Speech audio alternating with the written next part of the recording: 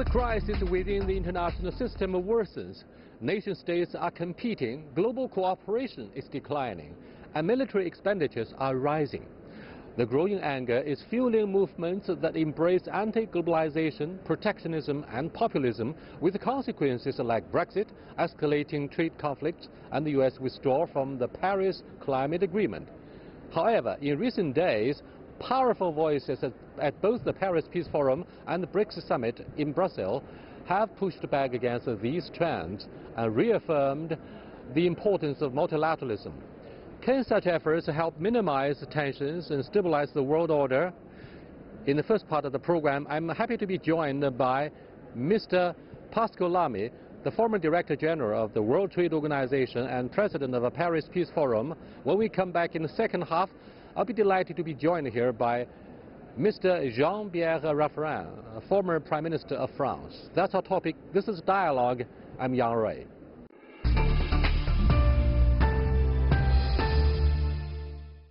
Welcome to Dialogue, Mr. Pascal Lamy. First of all, we would love to know the implications of the theme for this peace forum here in Paris. What do you want to achieve through a gathering as such?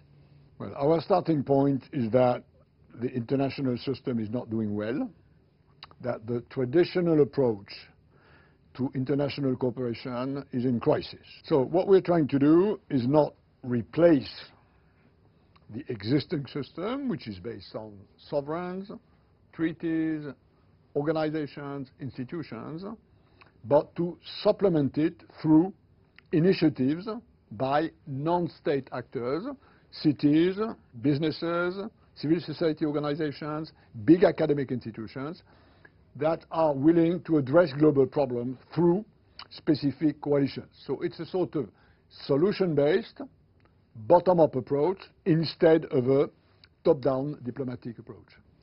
It seems all you have said is more or less related to development, economic growth. But why is this forum called Peace Forum? Because this reminds me of the theme of the United Nations during the Cold War, when the issue of peace was very much prioritized ahead of development. So Kofi Annan, former chief of UN, started to prioritize Millennium Development Goal to alleviate poverty. Let me know your thoughts on the differences between peace and development. My own view, for what it's worth, is that where we have wars is the result of tensions which very often are economic and social tensions. Of course, there are also ideological or religious tensions, but in most of the places of this planet, where you look at where people are the most in war, where the largest antagonisms develop, is grounded on economic and social hardship, is grounded on problems which some humans have and which are not solved. And as a result of that, this translates into violence, antagonisms, conflicts. So solving problems is a way to build peace. And we are in the solving problem business. Mr. Lamy, your track record is very impressive. You engineered China's entry into the WTO in the year 2001, and you were chairman of this Paris Peace Forum, PPF. Now, tell me why the issue of global governance proves so important in the broad context of a rising unilateralism as opposed to multilateralism. I mean, these issues threaten to divide the world very seriously. I think you're right. We are in a situation where global governance, translated as multilateral governance, there are different ways of global governance. A hegemon is a global governance. A duopoly is a global governance. What we are looking for is a multilateral, multipolar governance. It's in danger at this moment. As globalization moves on, we have more and more global problems, but our capacity to address them is not what it should be, especially when it is under attack, like, for instance, by the US, under a theme which is anti-multilateralism. My country first is exactly the contrary of international cooperation and multilateralism. So we have this problem. My own view is that if you take the example of the US, but it's also true for Turkey, for Brazil, for the Philippines, where we have leaders of a new kind for whom international cooperation is not what it used to be for their predecessors. The reason for that is in the domestic problems of these countries. Exactly the next question I'm going to focus on. For example, do you believe that democracy is both a solution and a problem?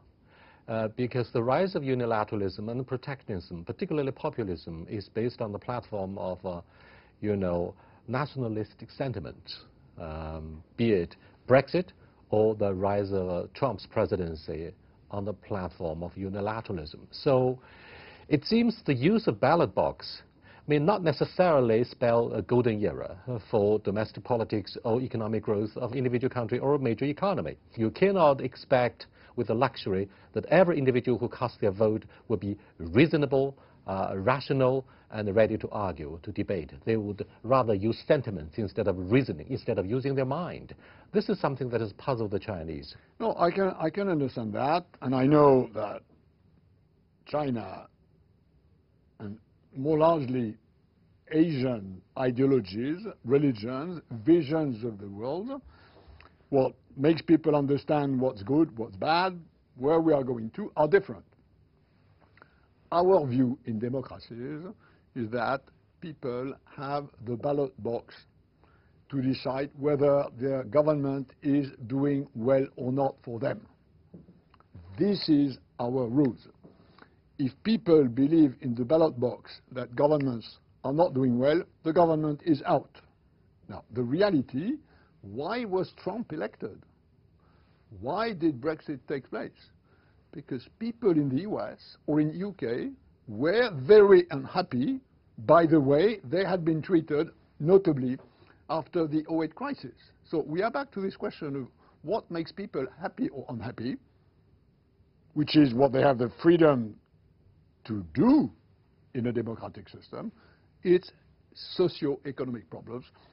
Governments have to be better at making people less unhappy so that a majority of them vote for them.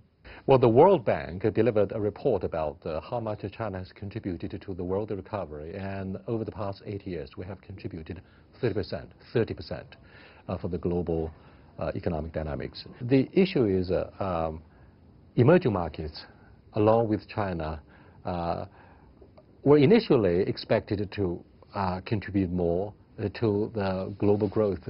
Look at the agenda of the BRICS summit in Brazil.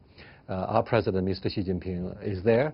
So do you believe, along with China, emerging markets will do their share? And what do you think of the prospect of having, more of a G20 role instead of a G7? G7 seems to be a part of history, right? Yeah, I agree with that. I mean, if there is an informal global governance forum, it's more the G20 than the G7.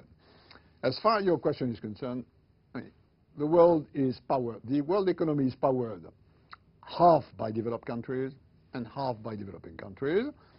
And developing countries, emerging countries, growth is roughly the double of what it is in the developed world. So let's take an average for the 10 years to come, 3.5%. And this is an average between 2% for developed world and 5% for the emerging world, including, of course, China, which is a big part of the emerging economies. Once again, the world is facing major transformation of the industry through the use of digital technology. And e-commerce, artificial intelligence, big data, cloud computing, all of these help China to perhaps catch up more quickly. And do you think this is more of an opportunity for the rest of the world? Or do you think the issue of 5G or Huawei threatens to divide a world that is facing yet another wave of technological advances and transformation. This world is experiencing two major transformations. One is the one you just mentioned, digitalization, AI, IoT, blockchain, and second, the energy transition, climate. This planet is in danger of not surviving the global warming which is happening. Now, on these two things, we are all in the same boat.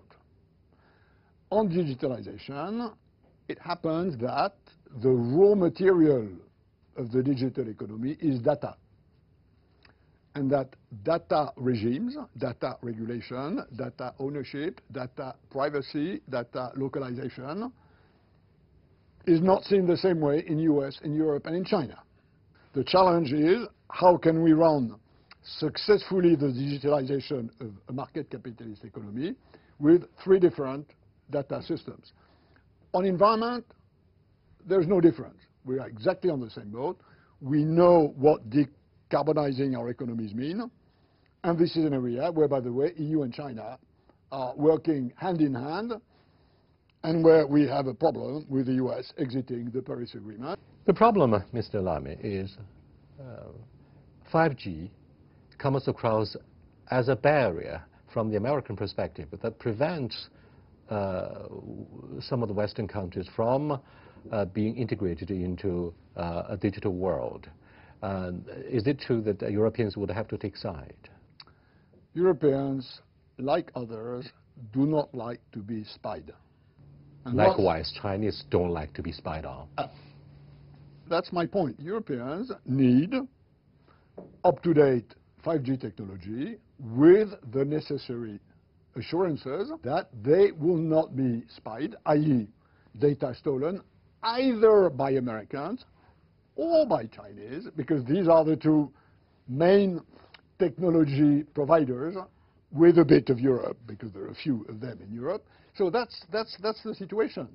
I mean, being spied is not a nice thing for anybody, and I think it's right that Europeans take the necessary precautions to make sure that the core of their systems is shielded from foreign interference, whatever the foreign comes from. And where I disagree with the US position is that they make it a single-way question. If I have a problem with Huawei, I also have a problem with Cisco. And if I have a problem with Cisco, I also have a problem with Huawei. I personally, I'm not an expert. I do not know how much in the depths of 5G networks can we allow either Cisco or Huawei. My advice would be take the necessary technical precautions, and that's it. It's not a political problem. It's just a problem of protecting the core of our systems. Again, vis-à-vis any foreign interference. Thank you very much. My pleasure. My pleasure. Very good.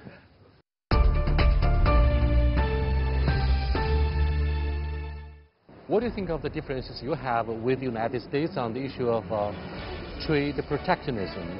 We disagree with the actual position of the United States.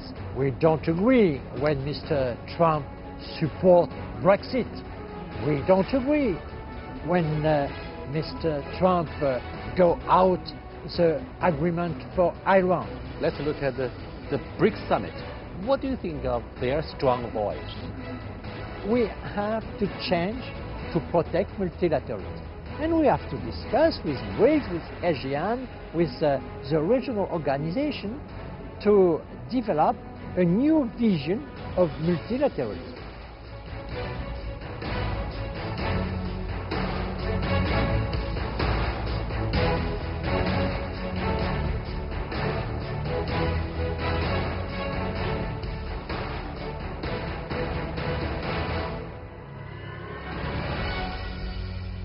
Dialogue, Your Excellency. Now, this Paris Peace Forum, the second of its kind, addressed a number of pressing issues such as the economic slowdown, growing populism, growing inequalities, particularly climate change. Now, What do you think are the most important issues for you on your agenda? I think the most important issue right now is the meeting in October 2020 in Koenig, the COP15 about biodiversity.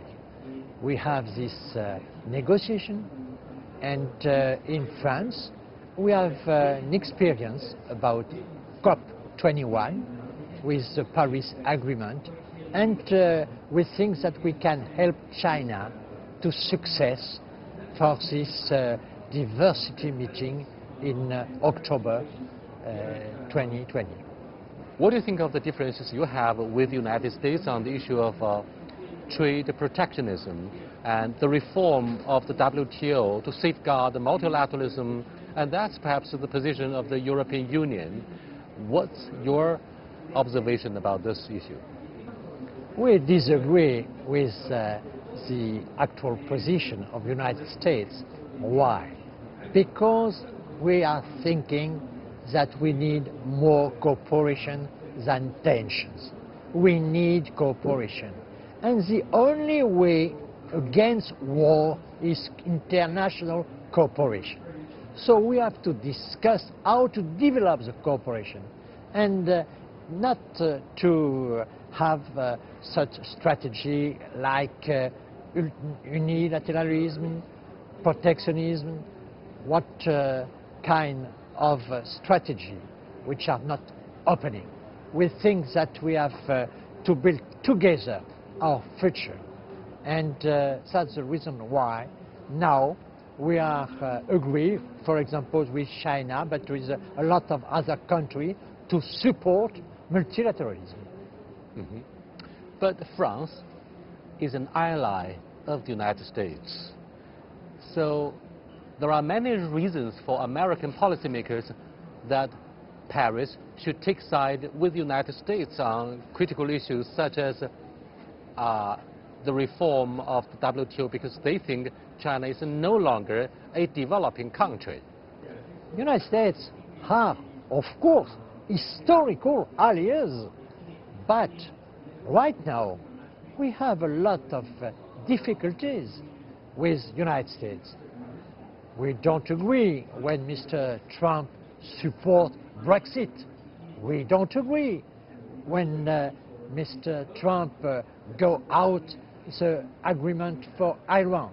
We don't agree when Mr. Trump go out the agreement of Paris about climate change. So we have a lot of questions right now. So that's true, we have historical allies, but right now we have a lot of points which are very in opposition between Europe and the United States. Is it somehow because of the return to the spirit of de Gaulle, the spirit of the Fifth Republic? You are going to be more independent in foreign affairs and in world economic issues? Yes, I think that Mr. Macron has a very right strategy about independence. We are able to talk with everybody. We talk with the United States, but we are independent. And to discuss with China, to discuss with Russia, we are independent. And we are for a world which is balanced. And we don't want to have only one partner. And we disagree with trade war. We don't like war. We have known war in our country, and we don't want war.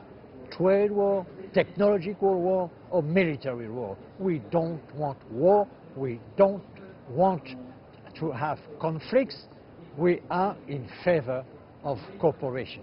In the wake of a Brexit, France and Germany are likely to assume a continental leadership to ensure further regional and economic integration among EU 27.